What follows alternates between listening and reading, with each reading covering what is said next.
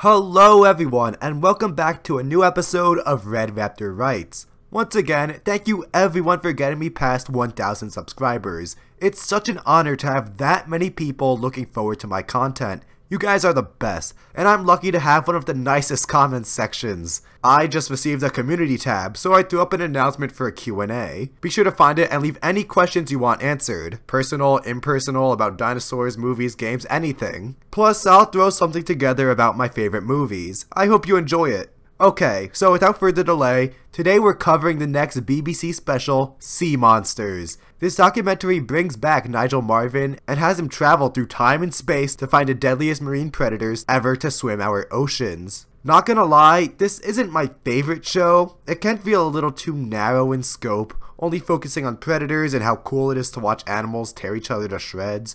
So there is that hint of awesome bro-ness, but overall it still has a lot to say. Either way, we're here for the accuracy, not how it holds up as entertainment. How scientific is this 3-part series? Let's dig this up.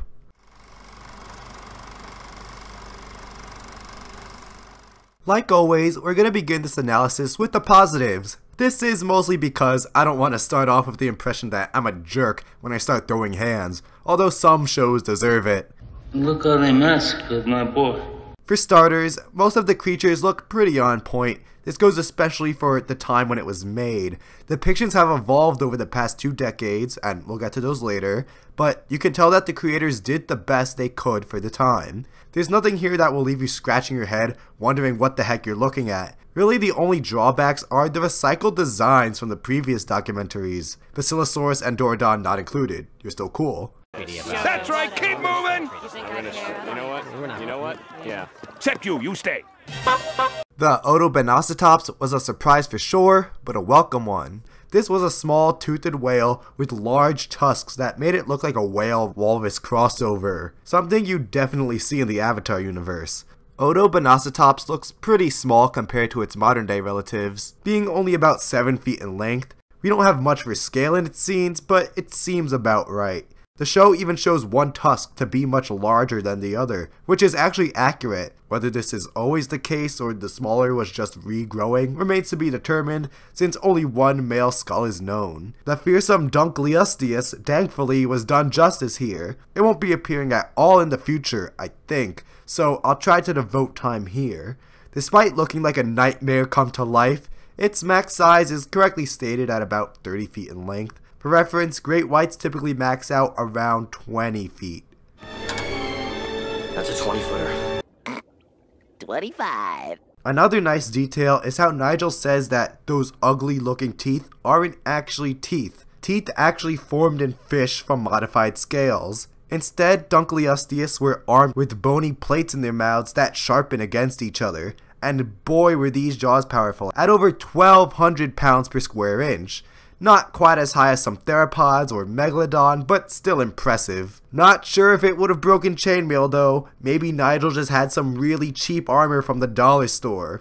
Although, it is cool that even the youngling was shown eating the armored fish, because even in early stages, Dunkleosteus would have had a strong bite. Unfortunately, postcranial material of this giant fish is very rare, and the morphology or physical structure of the placoderm fish vary greatly. So basically, it's reconstructed to look like other fish with a similar niche. One detail that shot out to me as I watched Sea Monsters for the first time was in the Ordovician segment where Nigel and his crew had to breathe oxygen from tanks because there was much less of it in the atmosphere at the time, with greenhouse gases being more abundant. Today, oxygen makes up about 21% of the air on Earth, but back in the Ordovician, it was much lower, ranging within the teens. The late Ordovician is when the first terrestrial plants found so far have fossilized. A new abundance of plant life increased the air's oxygen content, decreased the CO2, and brought a period of immense global cooling, which led to the Ordovician Silurian extinction event. But for the record, scientists have recently studied the DNA of plants to see how long their family tree was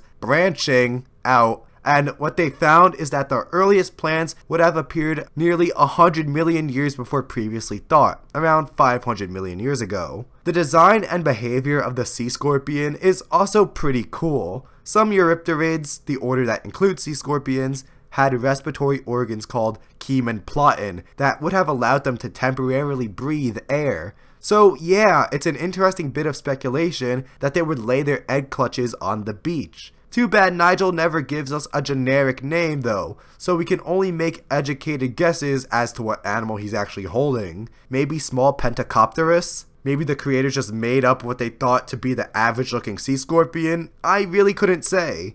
No matter what it is, at least the host only refers to scorpions as their namesake and not an actual relative. Despite the name, these aren't true scorpions. Both are arthropods, but scorpions are arachnids, while sea scorpions are, again, eurypterids. Imposters.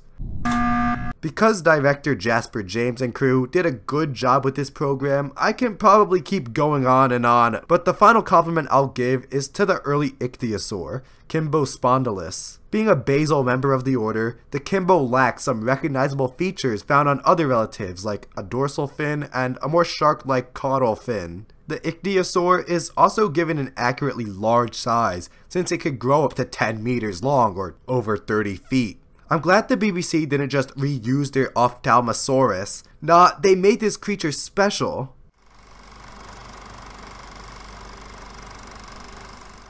Thankfully, paleontology has progressed within the past 18 years, so there are some aspects of sea monsters that don't hold up.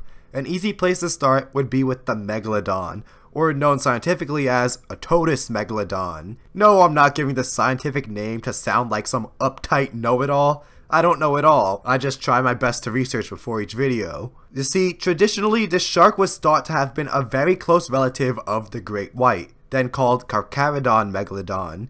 And if the name sounds familiar, that's because Carcharodontosaurus literally means shark-toothed lizard. Because the shapes of their teeth were very similar, aside from the massive size difference, it was widely accepted that these two sharks were close relatives. Shark skeletons don't fossilize well since they're made of cartilage, so the teeth and jaws are pretty much all scientists have to go off of.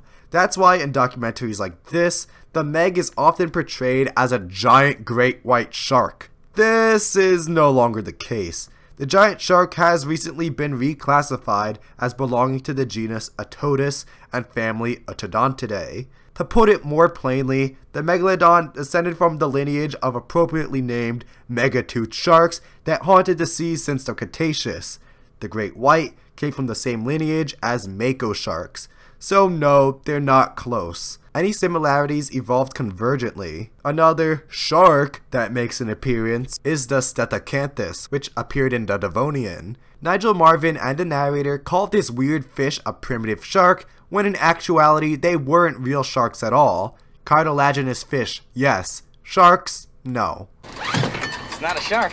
In other exciting news, the pigment eumelanin was found in fossils of Tylosaurus and an ichthyosaur. The pigmentation found is what you'd find in an animal with darker coloration, so it has been suggested that mosasaurs like Tylosaurus would have been countershaded, black on top, white on bottom. This patterning would have helped them camouflage at the surface from both above and below.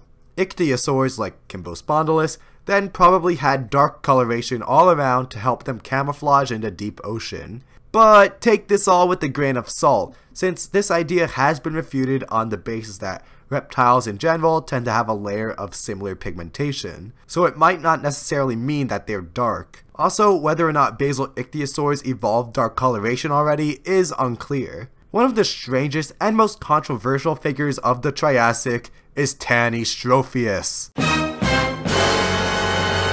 Over the past century, it's been called fully aquatic, semi-aquatic, fish-eating, algae-eating, and even a pterosaur. I'm whatever Gotham needs me to be. In sea monsters, we see one swimming along in the open ocean, probably being fully aquatic. It isn't made clear, maybe for the best. Although the debate still seems to be ongoing, previous ideas that its neck was too heavy to balance on land have been debunked. Its anatomy mostly resembles that of a terrestrial creature with limbs and a tail that weren't specialized for swimming. But tannies were piscivorous and retained their fifth fingers, a trait seen in aquatic creatures. Plus, it has been found alongside both terrestrial and aquatic animals. The most likely lifestyle seems to be that of a coastal predator that ambushed from the shores of seas and rivers, a niche similar to a heron or Spinosaurus. It's difficult to tell exactly how Tanystropheus lived, but one thing's for sure: not like in sea monsters. Going back to the Tylosaurus, in 2008 a juvenile mosasaur fossil actually preserved the marking of a tail fluke. Before this, and in the documentary, mosasaurs were, and sadly still are, shown with an eel-like tail. The presence of a fluke makes sense, since it would have helped these predators gain higher speeds despite some of their large sizes. And lastly, as if I didn't mention it enough already, it is possible that Dunkleosteus had lips. Typically, you see them with that thick, bony beak sticking out. Yeah, it looks cool, but we also have to consider the possibility of lips. Most fish have them, even the large predatory ones with fearsome teeth. But to be fair, Dunkleosteus didn't have real teeth, so maybe it didn't need to protect their shears in the same way. Sorry to keep ruining your favorite carnivores with lips.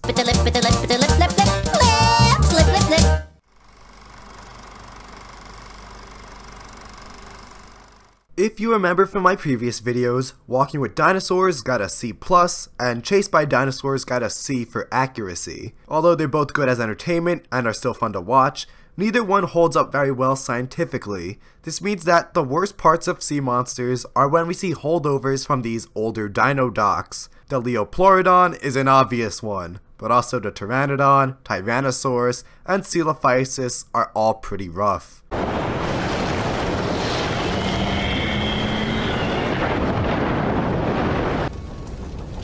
That's rough, buddy.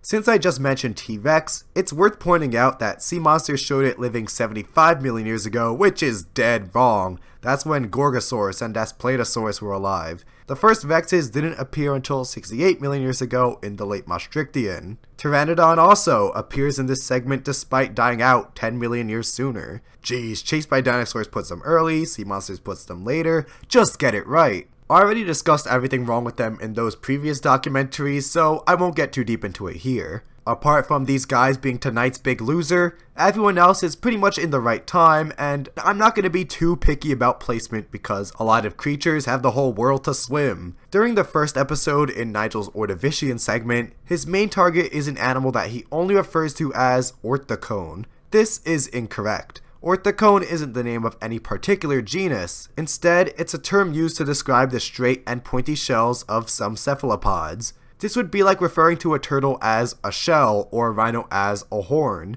Orthocones don't even appear within a single natural grouping. They've convergently evolved within different groups. Based on the time period and anatomy of this creature, my best bet is we're looking at a Camarasaurus. A what?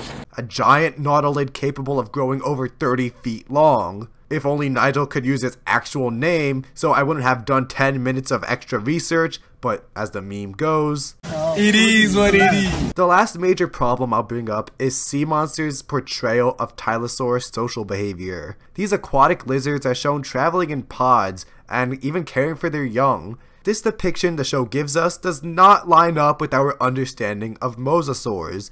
Tylosaurus fossils have been found with deep, unhealed bite marks made by another murderous Tylosaurus.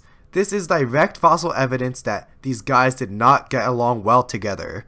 Also, we have to consider that the closest living relatives to mosasaurs are the monitor lizards or snakes, although which group is closer has been debated for decades.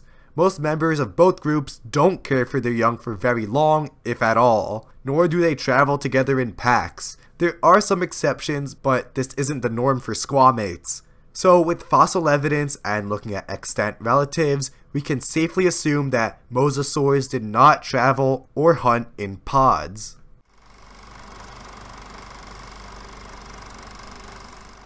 Nigel Marvin's return is much more accurate than his first debut on the channel. Even though Sea Monsters isn't my favorite documentary, I still have to be fair and give credit where credit is due. You can really tell that the writers and producers stepped up their game from last time. Maybe part of it was having a focus on mostly unknown creatures, so there was no need to conform to mainstream views. I can't say for sure, but even with a few flaws, Sea Monsters holds up very well, and that is why I'm giving it a B+. Aquatic animals usually make an appearance in these documentaries, but don't tend to be the focus, so I'm glad they were done justice here. Anyway, if you enjoyed this video, please remember to leave a like, subscribe, and check out my social media. See you next time.